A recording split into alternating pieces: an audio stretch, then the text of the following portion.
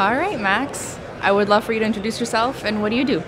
Hi, my name is Max Ceron. I am the executive director at the CWB group. Awesome. And you've been in the industry for a long, long time. Do you mind giving us a quick intro in terms of how you got into the industry? Well, how I got into it was sort of by accident because my dad was a Boilermaker. He tried his darndest to steer me away from the trades and to get me into university and follow that path, which I did go to university. But I had a child very young and became a parent at a young age. My ex-wife was actually still 18 when she got pregnant. So I needed to make money. And at 21 years old with a baby and in university, I needed to figure that out quick. My dad said, well, looks like you're not going to get too far without a good job. Do you want to come work at the shop and continue with the welding journey? Because I had already been working since I was 17, just on weekends with my dad here and there. But that was the day it was like, it's full time now. So that's how I started. Awesome. And what advice would you have for someone looking to get into the trades? If you're looking to get into the trades, I would say don't be scared. Don't think that there's anything about you that would limit you. There's certain things I always hear from people, like I don't like math. Don't worry about it. You'll learn. You have lots of time to learn. Also, your brain develops at different times. Mm-hmm. So when you're a kid, maybe you hate math, and then you're going to one day realize at 30 years old that actually you love math and you totally get it, right? So life is a journey. Just jump in. Don't worry about where you're going to end up, because there's, as we see here, mm-hmm. so many different ways to get into the trades and to succeed that really just do it. Just get in and start your path. For sure, that's awesome. Are you hands-on yourself at all on the weekends too? Yeah, I got my welding machines. I got drill press. I got pretty much all the tools except for an automated plasma cutter. I see you have one on sale in your booth, but that one won't fit in my garage.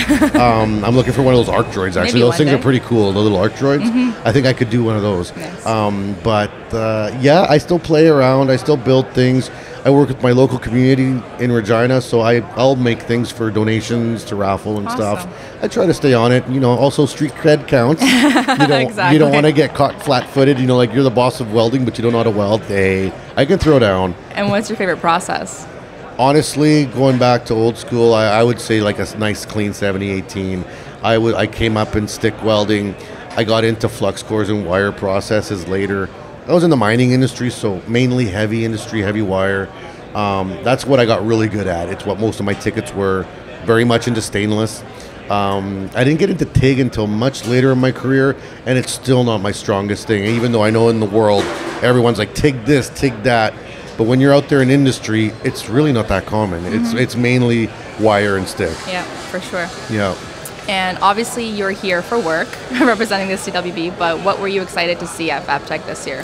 My friends, right? I'm excited to see the community, and I'm excited to see the businesses we work with, because I try not to treat our business partners like business partners, right? I try to treat our business partners like family. You're contributing. We're not for profit. Whatever we get, whatever connections we make here, it just filters down. It doesn't go into my pocket, right? It filters down into the community and into kids and schools and honestly, the after parties and the hanging out. And that's the best part. It's the best part. Yeah. It really is. Like, you have some great companies out there that support our after hours events. So it's really shameless plug, CWS. Yeah, it was really great. And man, what a venue. That was fantastic. Great job to your team. You guys did a really fantastic job. Everyone's thanking me. Great. Yeah, it wasn't me at all. I know. Shout out Daniela and her team. And last question is, what about the future of welding are you excited about? Well, right now there's a lot of fear about, the skills gap and workers and the economy, the election. There's all these things that are always popping up in the welding world. I have been around a long time now. I've seen 2 recession crashes in my career. Mm-hmm. I've seen the ebb and flow of the industry, and I've never been unemployed. Welding has kept me safe. Mm-hmm. So when I get excited about the future, what I see coming out, it's that everyone right now is going to have these, trepidations about their future or about jobs. But in 20 years, when we go back to that same person, they're going to be like, it was okay. It was okay because this is the skilled trades. There's always a need for skilled trades, and It's never going to go away. No, it'll evolve. It'll just evolve, and things got to change and shift as they always have. Yep. I'm sure when they invented the car, all the horse wagon companies were like, stupid cars. But hey, you move on and you figure it out. And this is going to evolve into something, and I get excited to see that. That's awesome. Yeah. That's it for me. Well, I got a question for you. Oh, of course you do. Yeah, I got a question for you. What does CWS want to do at Fabtech? Like, what is the purpose of being here? What makes you excited to be at Fabtech Canada? Oh my goodness. I gotta piggyback off your thing, which was connecting with the community. We started our business basically on Instagram. It was chatting with folks, getting in the comment section, getting to know who the welders are out there. And at Fabtech, we get to meet them face to face. Yeah. So that has been the coolest thing, is kind of seeing and meeting people, putting a face to a name, and that's been the best part. What we're doing, I think, is we want to put the message out there that there is a one-stop shop for all your welding needs. Yeah. And we have a really passionate and knowledgeable team behind. And in Canada. Behind the screen that is there to help you. Like, we're not just an online website. There's humans behind it, and we're here and we're passionate. And we want to get to know the community, how we can support them get their jobs done. So Fabtech is a great opportunity for us to learn that and have those one-on-one conversations, which we don't get to do in our day-to-day because we're just so busy running the business. Here we get to actually have those connections. Good. And one more question for you. Before we started, you said, don't ask me any questions about welding, right? Because you came in, as many people in this... Way to bait me out. in this world. Well, no, I would say most of the people in this room didn't start in welding. You ended up in welding, and you ended up in a career that maybe you didn't think you were going to go down, right? Not at all.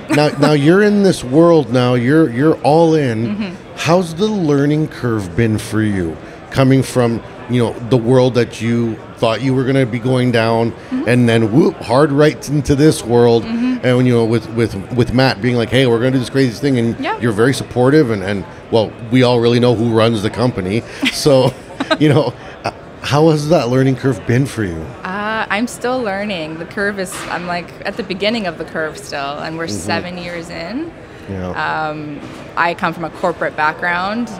My dad was in the trades, but not more carpenter. But yeah, so I have zero knowledge of the welding industry, but I've learned a lot, and it's so interesting. There's so many different facets of welding, like metal artists and iron workers and et cetera, et cetera. So I'm still learning, but it's fun. And it's I feel one of the like coolest trades out there. It is obviously 100%. We're rock stars. I'm not even biased because I'm not a welder, but it really is one of the coolest trades out there. Have you learned to weld at all? Have you gotten to play on some of the machines? I haven't.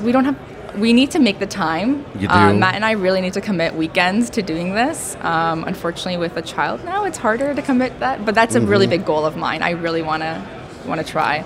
There's lots of small shops, and I'll see that they'll have like a weld off on a Saturday for staff, bring everyone in, plug in a machine, and see who can do the best weld by the end of the day. Yeah, we have a welder in our garage. Like we have all the metal in the world to do it with, but we just got to commit the time. But that's definitely a goal of mine. Well, thank you for bringing me on your show and letting me ask you questions. Thank you for your time and for your collaboration. It's awesome working with you guys. And for all the people out there, make sure you check out Canada Welding Supply. They're an absolutely great supporter of the CWB group. They do amazing stuff with us, and they've also already been on the podcast. So, hey, this is the beginning. Thanks and so much. Continuation. Thank you. Awesome. Thank you so much.